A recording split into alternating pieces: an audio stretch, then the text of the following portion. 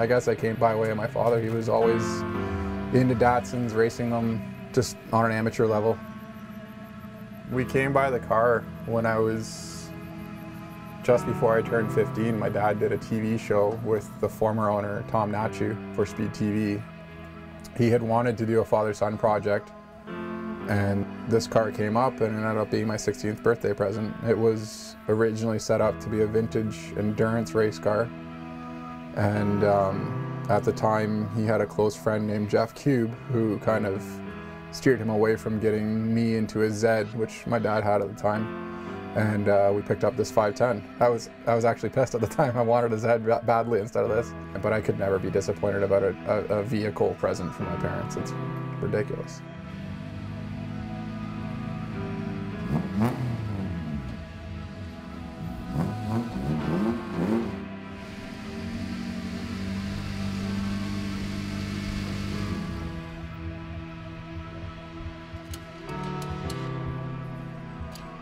As I learned more about them, I definitely came to love the car.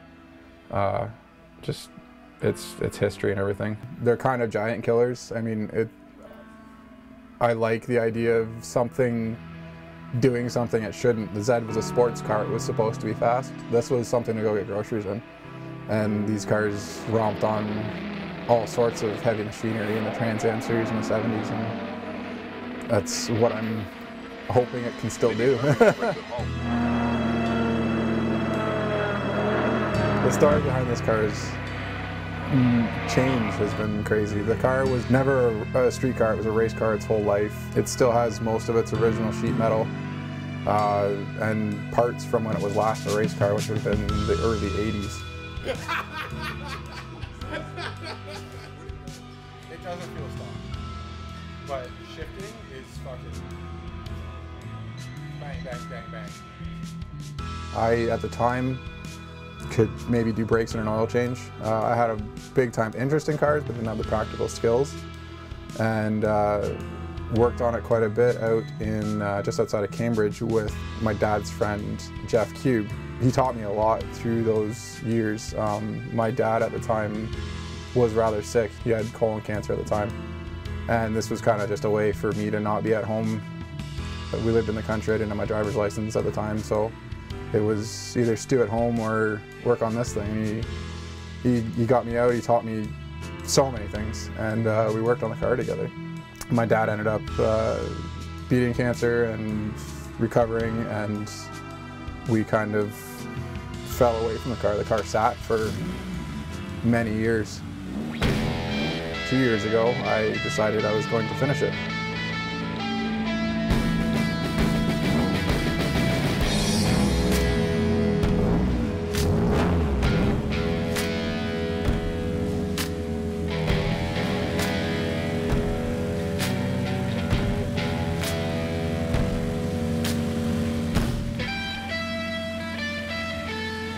In the interim, Jeff Cube had passed, and I was not close with his son Adam at the time. In the last year or so, me and Adam had chatted here and there, and then this summer, we chatted quite a bit. He expressed his love for the 510 in general, and I said, you know, I would be honored to have you a part of this project, especially finishing it. And he took it from 80% done and not running to running and ready to be finished. I don't want to talk about it.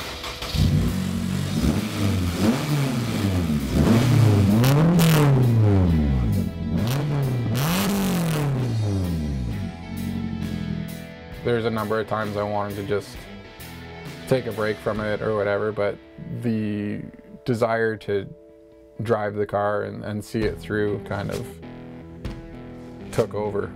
I worked way too hard, working to earn the money.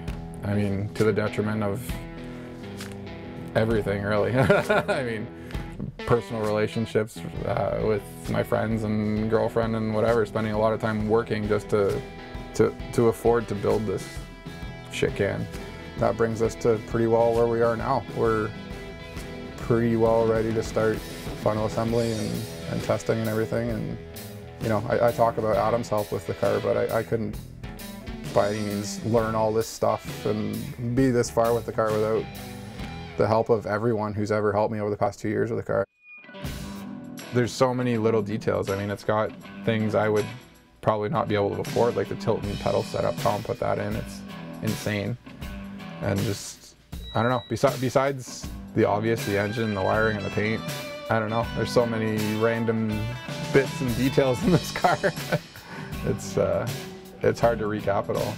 The satisfaction of taking something that you've built and thought about and put time and effort and money into and doing what you intended to do with it. Obviously the competition, I mean, most of the people I hang out with are pretty tenacious in how competitive they are. Just seeing what you can do, putting yourself up against people, like-minded people who are out there to beat you and ideally besting them. I think the engine swap is the main thing people are drawn to. Put the s2000 motor in it.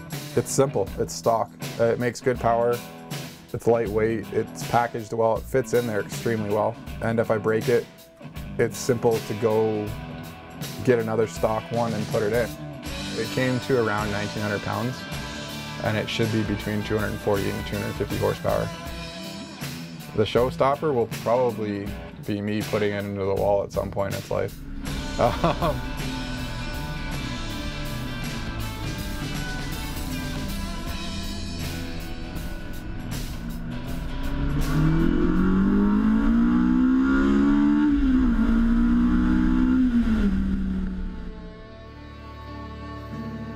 When my dad was sick, I was not openly upset, but kind of, well, bummed. I mean, it's your dad.